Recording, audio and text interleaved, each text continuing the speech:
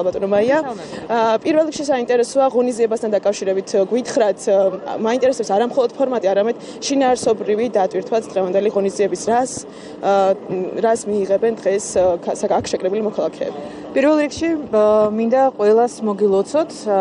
საქართველოს ევროსაბჭოს კომიტეტის თავმჯდომარეობა. ეს არის ძალიან მნიშვნელოვანი ეტაპი ჩვენი ქვეყნის ევროინტეგრაციის პროცესში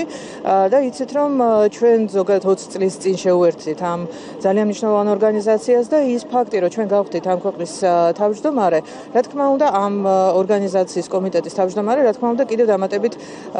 შესაძლებლობას გვაძლევს ჩვენ იმისთვის რომ კიდევ უფრო განვამტკიცოთ ის ევროინტეგრაციის პროცესი, ის დემოკრატიული რეფორმები, რომელიც ჩვენთან მიმდინარეობს, კიდევ ერთხელ ჩვენ პარტნიორებს საერთაშორისო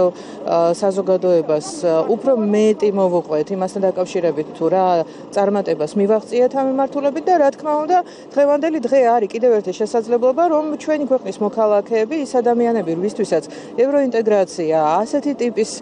წარმატებები რომელიც უშუალოდ ევროპასთან მიახლოების გზაზე ჩვენ გვაქვს იმ ადამიანებისთვის ვისთვის ეს არის მნიშვნელოვანი და ვისთვის ეს არის ახლო დღეს ერთად შევიკრიბოთ თავისუფლების მოედანზე კიდევ ერთხელ მოვულოცოთ ერთმანეთს და რა თქმა უნდა დავსახოთ ის სამომავლო გეგმები ამ მიმართულებით ასევე რა თქმა უნდა ესეც იქნება დღევანდელი დღის ერთგვარი კონსოლიდაცია საშუალება გვერდში დაუდგეთ ერთმანეთს ვიზეიმოთ